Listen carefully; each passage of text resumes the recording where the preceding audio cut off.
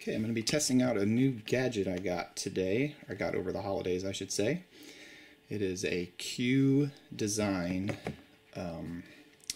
sunglasses camera. I don't know if you'd call it a spy camera or a wearable camera.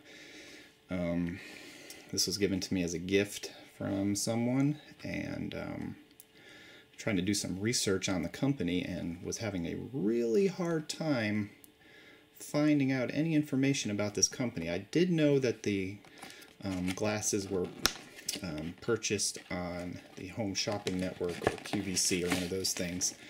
And going to their website, they even had a different name for the glasses. So I'm not sure if this was just something that the Home Shopping Network is using as the name for these, or what. I did notice several similar types of glasses when I was looking around on the internet and looking at videos on YouTube, but I could not find anything quite like this. This says Q Video Vision, and here's some directions. And anyway, what it comes with is this carrying case and a pair of glasses and a cleaning cloth for the lenses. I'm guessing they are sunglasses. It's hard to see that with, you know, the light I'm in this room. And also a mini USB charging cable. But anyway, there's the camera. And if you open up the glasses, you can see that the ear frames are pretty thick. We've got on the bottom the charger, and the micro SD card is right there. It did come with one. It's a no-name kind of brand micro SD card, but as you'll see later in the video, it does work. And on the inside we have two buttons.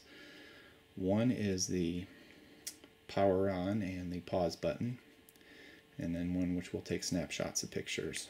But what I wanted to do was to see, take these out into the wild, I guess, and compare with a iPhone camera, iPhone 6, and a GoPro Hero 4, just to compare the video quality and see what these do. According to the instructions, the camera resolution is 1440 by 1080, which I believe means 1080i, and at 30 frames per second.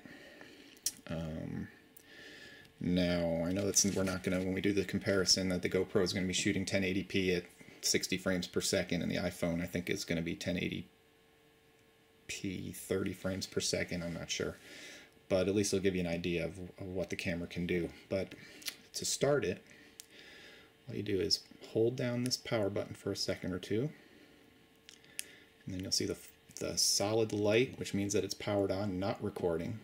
Now the light has started flashing, which means that it is recording. So I'm gonna, we'll go ahead and take them outside, and it's a cloudy day, but it'll at least give you an idea as to what kind of video this can produce in comparison to your phone and to a quote-unquote good small camera, which is what we'd call the GoPro. Alright, so let's go ahead and do some comparisons.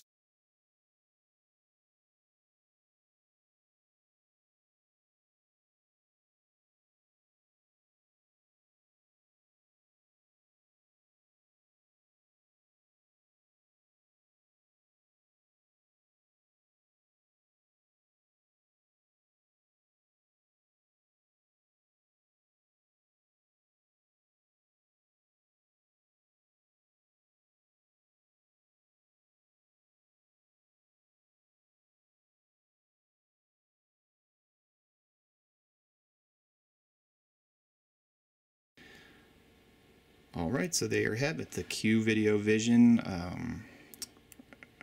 sunglasses recorder. I'm not sure what we want to call this. Overall thoughts? Well, it works. Video quality is not spectacular, which is what you'd expect maybe from a no-name brand that could not find any product information about, that clearly states that it was made in China for the Home Shopping Network, I guess. Probably too expensive for the quality that you get, but If you're looking for something easy to use, this definitely fills the void, and it does have, I guess, acceptable video quality. Not great, but you know, take it for what it's worth. Thank you for watching.